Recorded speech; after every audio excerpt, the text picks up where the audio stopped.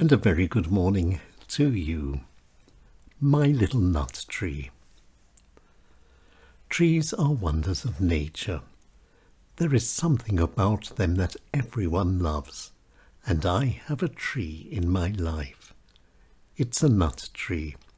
It arrived 1 year in July, still very small, and as I planted this little nut tree, I thought of its chances. The summer was hot and still getting hotter, and all around plants were wilting and dying. The Hungarian sun was simply too strong.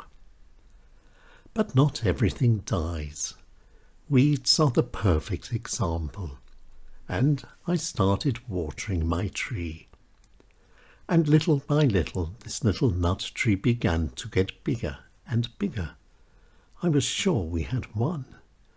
But at the end of the summer, this little nut tree was still very small. Too small, I believed, to survive until spring. April arrived, and back to my garden I went. And the first thing I did was to look for my tree.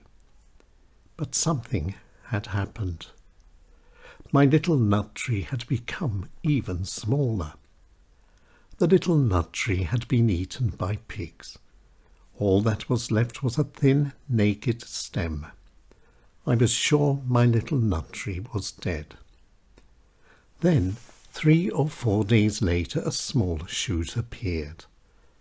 Then came another, and soon there were 7 or 8 little shoots.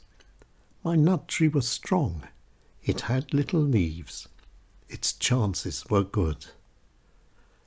And the next winter it was eaten again, and again it survived.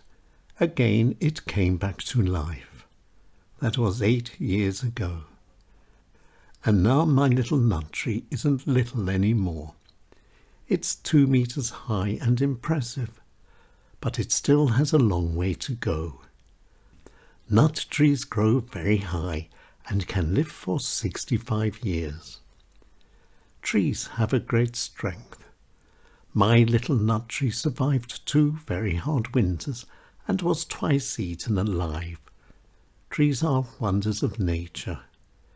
There is something about them that everyone loves and admires.